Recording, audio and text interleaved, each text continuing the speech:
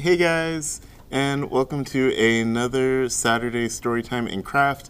I'm Mr. Corey, and today we are reading Saurus Saves Kindergarten.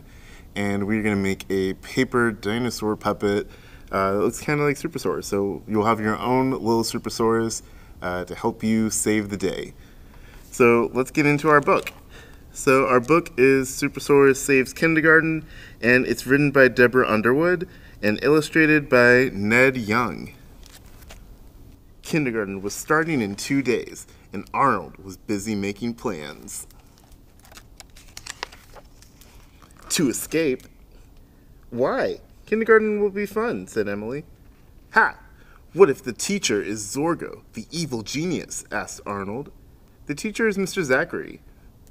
What if he feeds kids to his pet T-Rex, Croc? Asked Arnold. They wouldn't let a teacher have a T-Rex, said Emily. They wouldn't even let us bring pointy scissors. No kindergarten in the universe can hold me, said Arnold. Do you know why? Because I am Saurus! Saurus packed, and he plotted, and he packed some more. Look at all the stuff he's bringing with him. The big day arrived. All ready? Asked Mom. Oh, yes, said Arnold. Saurus was taken prisoner inside a submarine.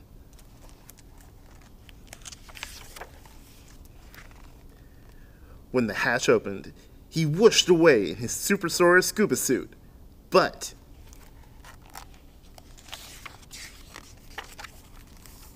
he was quickly recaptured. They approached Zorgo's lair.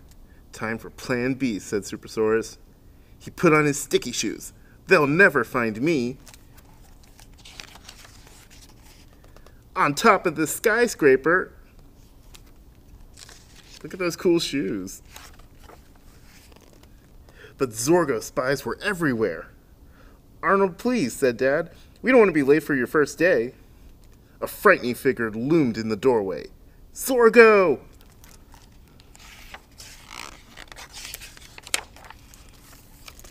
Hi there. I'm Mr. Z, said Zorgo. I'm Saurus. Okay, Saurus. Let's find your cubby, said Zorgo. See, Emily whispered, no T-Rex. Just wait, said Saurus. Good morning, everyone, said Zorgo. Please come to the carpet. It's song time. Actually, I believe it's escape time, muttered Saurus. He hopped into his Saurus rescue rocket, and he zoomed off into a field of stars. But then he heard howling. His ship screeched to a halt. He couldn't leave all those innocent children in Zorgo's clutches. There was only one thing to do. Saurus narrowed his eyes. He straightened his mask. He marched up to Zorgo. I challenge you to a duel.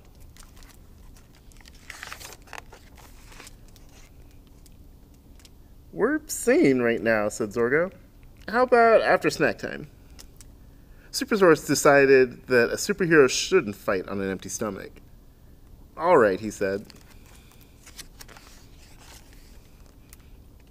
During art time, Saurus painted signs for his hero hideout. Nice job, said Zorgo. During free time, Saurus and Emily made a villain trap out of Constructo straws. Very creative, said Zorgo. During circle time, Saurus told...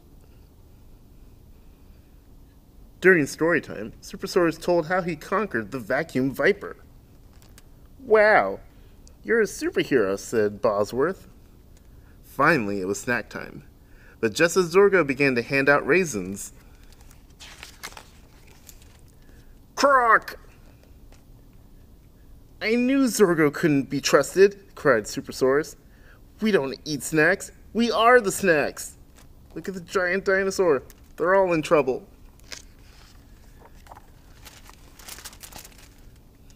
Don't worry, kids, said Zorgo. We'll help him get out.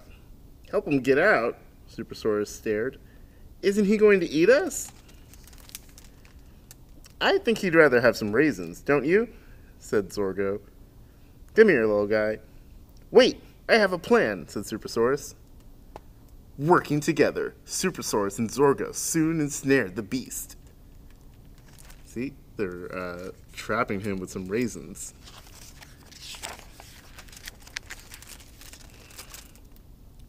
Nice work, Supersaurus, said Emily. Can I be your sidekick? Asked Bosworth. When school was over, Mr. Z said goodbye. I'm sure glad you were here today, Supersaurus. Clearly kindergarten needs me, said Supersaurus. I'll be back tomorrow. And by the way, you can call me Arnold. The end. So that was a cool book. And now we're going to make our own Supersaurus. So if you had registered for the kit, you'll get a template to make the Supersaurus. Let me show you what it looks like. So on one page, there's going to be the Supersaurus body, and then there'll be his hands and legs and his tail. And we're going to put them together using some brads. So first, let's color them in.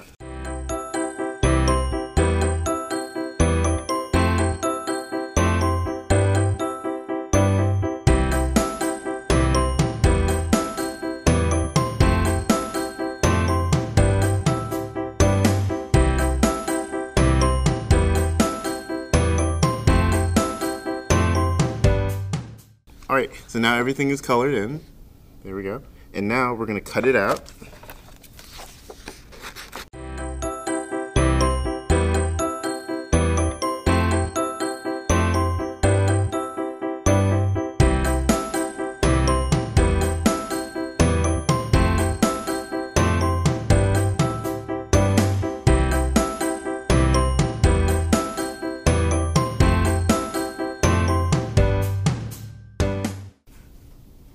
So next we're going to take our pictures and take our brads, the little metal fasteners, and we are going to attach everything together.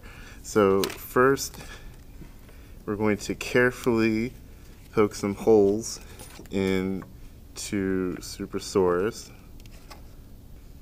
Now be careful when you do this. You may need to get an adult to help you with it. And then once you do it, then you can attach the arms and legs and the tail.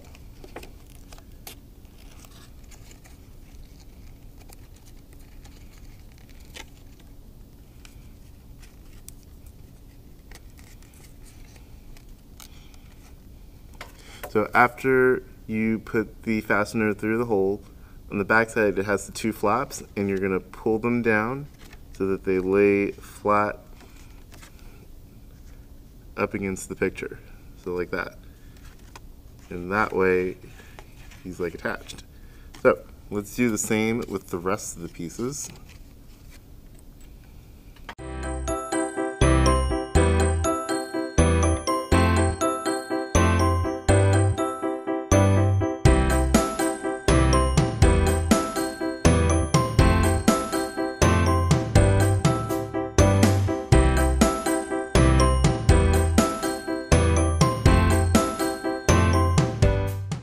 All right, so there he is, with all the pieces attached.